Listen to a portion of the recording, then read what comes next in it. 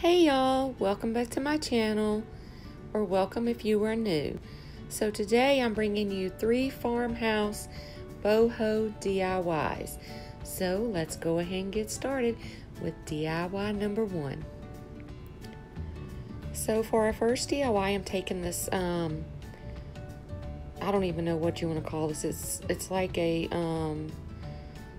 well, we're just going to say stick that I got from Hobby Lobby back when we were doing Sierra's wedding. And I am going to use some leftover jute from that as well. And some of this new nautical rope that Dollar Tree's carrying, which I love, by the way. So what I'm doing here is I'm taking about 8 strands, or actually it's 4 strands, but when I double it up, it's going to be 8 strands. It's going to make it 8 strands. And I'm just kind of looping these over my board, and you can see here what I'm doing.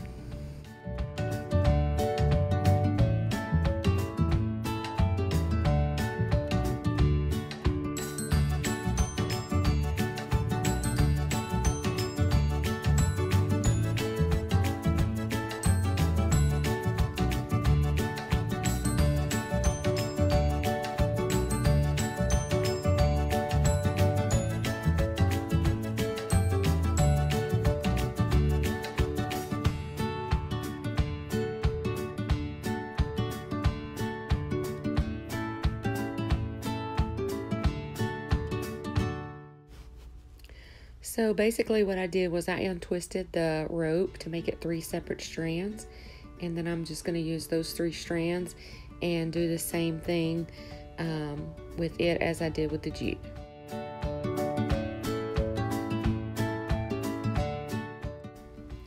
Now you definitely want to knot these on the end like I'm doing right here, because once you undo those, they will want to fray on the ends. But that's fine, because after we knot them and we cut everything even, we're gonna make sure that there's knots on the bottom, and then we're gonna kind of brush that out and give it like a tassel end.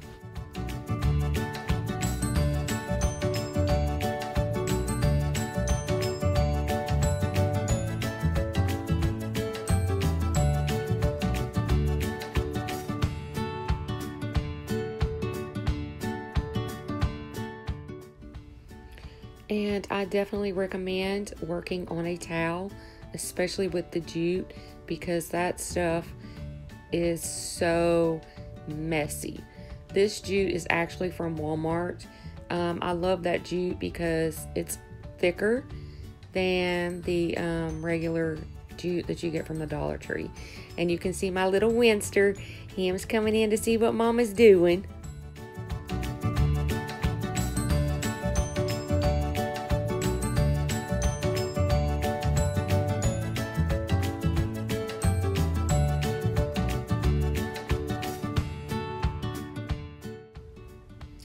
There's no rhyme or reason for me doing my pattern the way I'm doing it.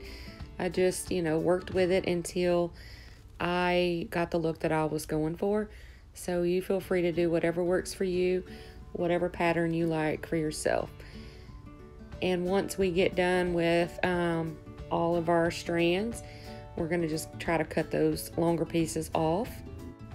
But save those strands, because we are going to use those to make our feather.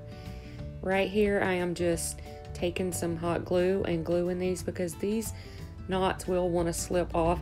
As you can see clearly, that they're just like bunching up and everything. So yes, I'm just going to take a little hot glue, make sure those are held in place really good.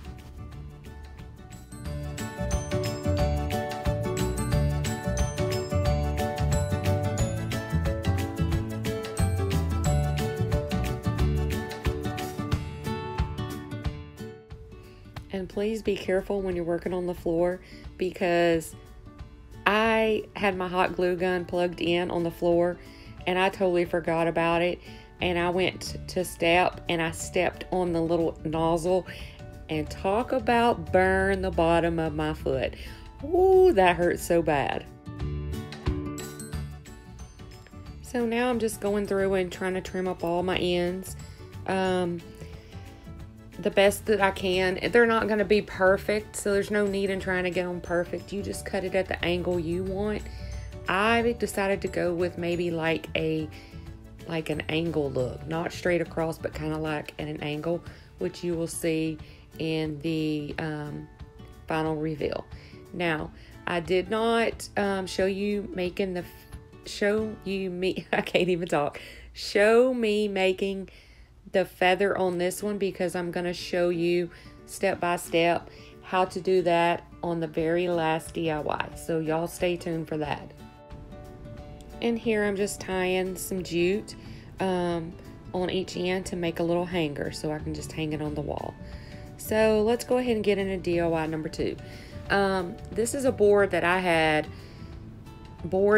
left over from when I made my farmhouse ladder, blanket ladder, and I had already glued these together. They're the 1x2 furring strips that you can get from the Home Depot, and, or I guess I can say like the Home Depot, like my brother does, just trying to be funny. But then I just drilled some holes in there so I can thread some jute through there, and giving it a quick sand just to get any rough edges away.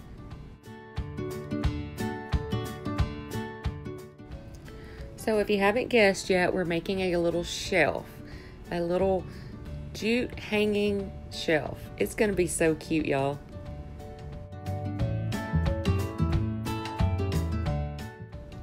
I forgot to say that when I glued these together previously, I did stain them with my Minwax Dark Walnut stain. But I didn't get the edges, and I did go back after and go ahead and stain those, and go ahead and just go over the top of it again just to make sure everything was nice and even. And I did cut these boards with my miter box and little handsaw, and I did glue these together with some E6000, and it held it really, really good for me. I mean, literally, they are not going anywhere. So here I just made a kind of like a knot in the top of the rope for a hanger, and I just let the ends hang out, and then I'm taking some more jute and wrapping that around that, and then I'm cutting the edge off. So here I'm going to show you how I make my little feather. I'm taking this bamboo skewer that I got in a pack at Walmart for like 98 cents. And I am just going to use leftover jute that I cut off the first DIY, and I'm going to show you here how to make this little knot. Now, I'm not quite sure I can explain this right. It might be easier just for you to see what I'm doing, but I am going to give it my best shot. So what you're going to do is you're going to take your 2 pieces of jute and you're going to fold them in half, where you have like a little loop on each end. You're going to place one of those loops underneath your skewer, like I'm doing here, and then you're going to put the other one on top. And then all you're going to do is just feed those ends through each loop and pull it tight, if that makes any sense at all. And I'm going to do this a few times here so you can see what I'm doing. And I decided to go, I wanted all my lines to be in the same spot down, so I just went under and over on every one of them.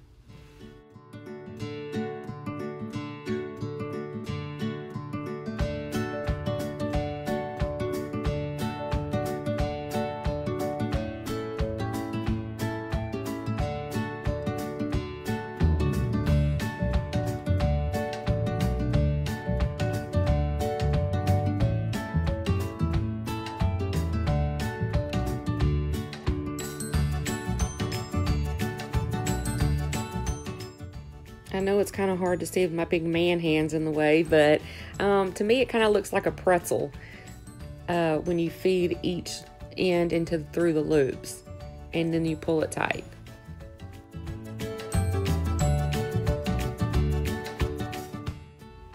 And do y'all see what I mean? Look at this towel. It is literally covered in little jute hairs and a little sawdust and a little of this and a little of that. It's a teetotal mess, I'm telling you. So yes, it's best just to try to work on a towel, and then maybe you can take it outside, shake it out a little bit. But even when you shake it out, it still don't come all the way off. So I'm probably gonna have to take a comb or some kind of brush or something and kind of brush it maybe to get most of it off before I throw it in the wash.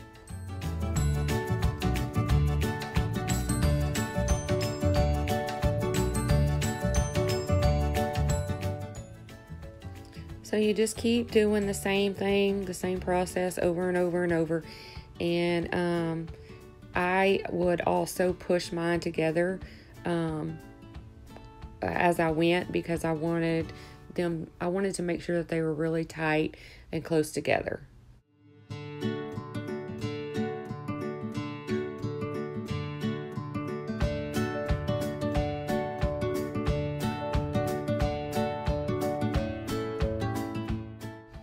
And you can see that I'm skipping around on different parts. That's because some of my jute is smaller, and I want to put the smaller pieces towards the bottom where my feather is going to be cut thinner.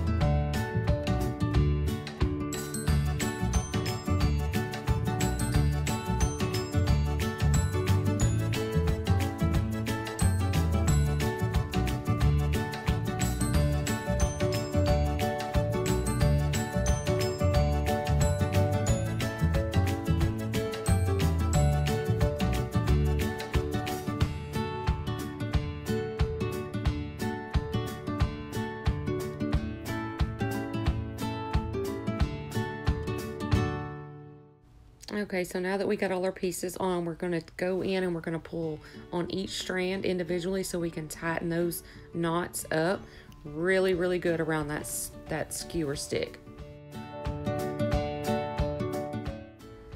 And apparently I lost my footage of me wrapping the end at the top of my feather with some jute, just to kind of give it like a jute stem.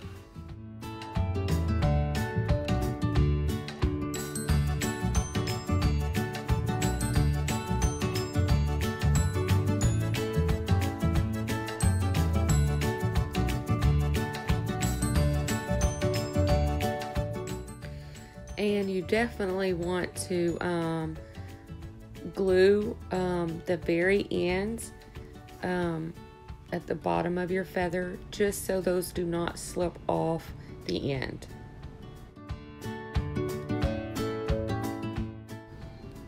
So here I'm just taking my teasing comb and I am going to brush out the ends of the jute, just to kind of give it more of that feathered fuzzy look. And this is gonna create quite the mess, I'm telling you. I had to keep cleaning my comb out, and you should have seen the pile of fuzz that I had from this stuff. Thankfully you can't see it right here because I finally learned how to zoom in on my videos. Thank the Lord. That is the best thing ever. So here I'm just going to kind of give a basic shape of my feather. And then I'm going to comb it again. And here's Winster again. And yeah, just keep trimming and combing until you get the look that you desire. And it's just, I love it. I really want to get like some of those extra long bamboo skewers and make like a huge one. That will take a little time, but I'm all for it.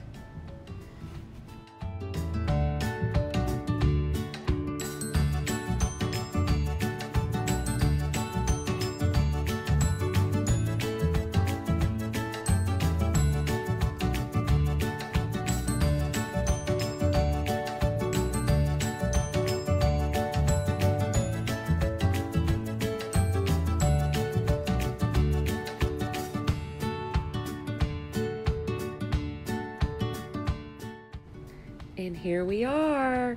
Here is the final reveal on all 3 of my Boho Farmhouse DIYs.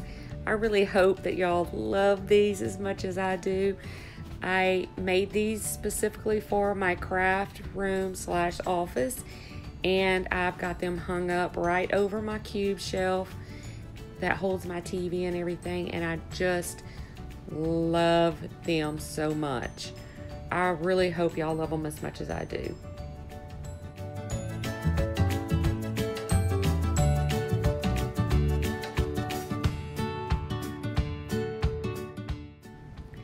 Thank you so much for stopping by and taking your time to watch my video. I truly appreciate it from the bottom of my heart. I hope y'all have a great weekend, and I will see y'all in my next video. Have a great one. Bye.